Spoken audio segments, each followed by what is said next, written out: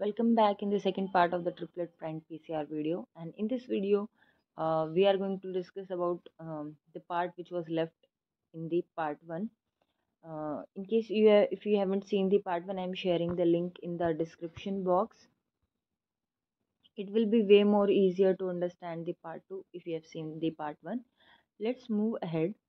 In the previous video, we have discussed why southern blotting, although being the gold standard method for the detection of the trinucleotide expansion disorder, is replaced by more sensitive method because of its limitations, such as time consuming. It was inefficient, costly, and it also required large quantity of high quality DNA for a single analysis. Therefore, it was replaced by PCR, which stands for polymerase chain reaction.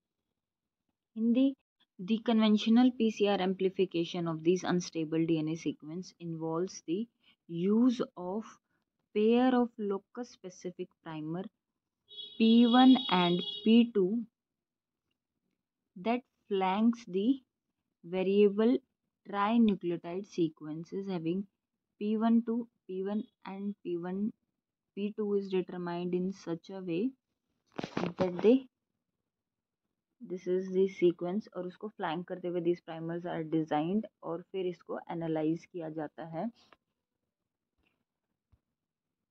Following is the result of PCR amplification of myotonin locus using flanking primers, and the axis shown here shows the migration time in the minutes, and these peak determines the allele size shown with an arrow.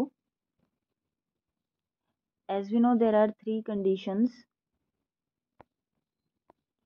normal allele, small expansions, and full expansion. As in first case, we can observe there are two peaks of different sizes are observed. First is of 5 and second is of 11, since it's a heterozygous subject. In the second case also, there are two peaks were observed, one of 11 and second is of 50 CAG expansion. In that case, there was only small expansion and two peaks are observed, as compared to the full expansion, where only one peak was observed, that is of 21 CAG, and no other peak was observed, which led to the fact that the large allele failed to amplify through the conventional PCR, whose size was already determined to be greater than of 4 kb by the Southern blot analysis. Therefore, the conventional PCR cannot be used for the detection या diagnosis of trinucleotide expansion disorder. Therefore, the triplet PCR, prime PCR, was used for the diagnosis. The concept of the the concept of trinucleotide triplet repeat prime PCR first came from the work of Warner et al. In 1996, and this PCR assay used specific flanking fluorescent labeled primers in concert with pair of primers which have common 5' tails. Now, what is the procedure which was used while doing all these experiments? Was first the DNA which was used for the PCR amplification was extracted from the source material using standard DNA extraction method. Then PCR for this was performed, and PCR product was then resolved and visualized. This is the schematic representation of all experiment from DNA extraction to DNA, from how primer bind to DNA, then their fragment analysis, why capillary electrophoresis to electropherogram. That is the graphical representation of the result showing different peak in the normal and the expanded case. Now let us discuss what is the difference between the conventional PCR and the triplet prime PCR that help to solve the problem of conventional PCR which fails to amplify the larger allele. In the conventional PCR, two primers were used, P1 and P2, that to also bind the outside the gene of interest. Whereas in the triplet prime PCR, three primers were used, giving in notations P1, P3, and P4. Whereas P1 in the both in the triplet prime PCR and the conventional was common. The P1 primer bind outside the gene of interest. P1 bind outside the gene of interest. P4 primer having two portion. One is the uh, 3 prime end portion which is complementary to the gene of interest, and a tail portion which is complementary to the P3 primer, which have no binding site in the gene of interest or the whole genome. So P3 is designed in such a way that it only binds to the tail portion of the P4 primer, and it will be able to form a primer pair with the P1 only after P4 is incorporated in the newly amplified fragment. Let us understand in detail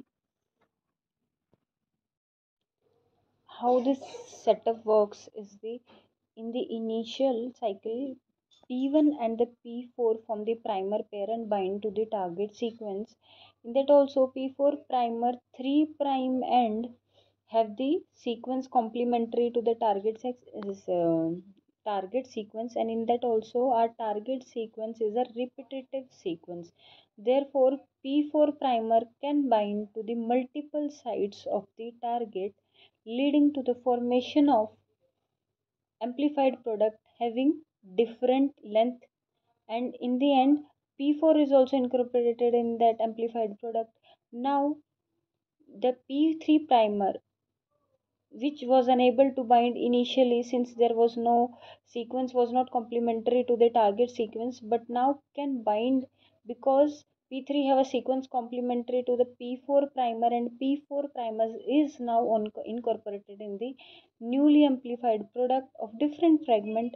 Now P1 and P3 can form a primer pair and amplify the freshly formed target sequences from the initial cycles of the PCR, and the PCR primer P3 amplifier from the end product from the previous amplification cycle. Also, a long extension time is used to allow the complete extension of the larger size product within the PCR product mixture and to conserve the representation of larger products. Also, one of the more important, also an important point is ratio of the P3 to the P4. Since we want P4 primer to be incorporated in the initial cycle only, therefore 10 is to 1 approximately ratio is taken so that P4 initial cycle में newly amplified product में incorporate हो जाए और P3 को site provide करे ताकि it can start. Also it can provide the binding site for the P3 so that वो template strand पे bind करके amplify कर सके the product which we are going to analyze downstream.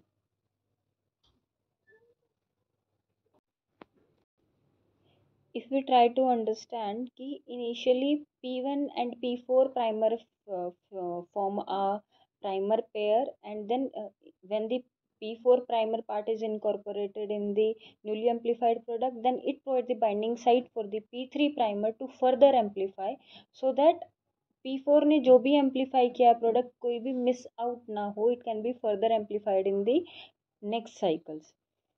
Understanding the importance of the tail primer, it is also very important to understand how tail primer are selected. They are selected randomly from they are random DNA sequences, and there are following selection criteria which need to be followed before designing that T3 prime P3 primer. It should contain little or no self complementarity ताकि वो primer primer pairing ना करे. Also there should be no complementarity with the target और template sequence, वरना वो पहले ही target sequence पे bind कर जाएगा instead of binding with the tell of P4 primer. There should be no homology with the human sequence, वरना वो non specific site पे बाइंडिंग करके non specific.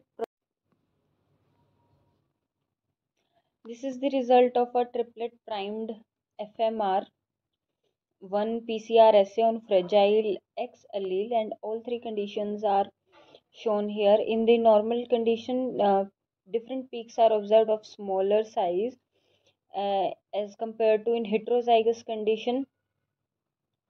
Heterozygous expanded allele condition, we can observe the peak like normal and a small ladder motif is observed to the of the expanded allele. And in case 3 of expanded allele, we observed a ladder motif because of generation of small size of amplified product from PCR from small one initially to the large one at the last. In this case, the presence or absence can be easily be identified by the threshold value, threshold set at 299 base pair, which was used to define FMR allele expansion has occurred or not.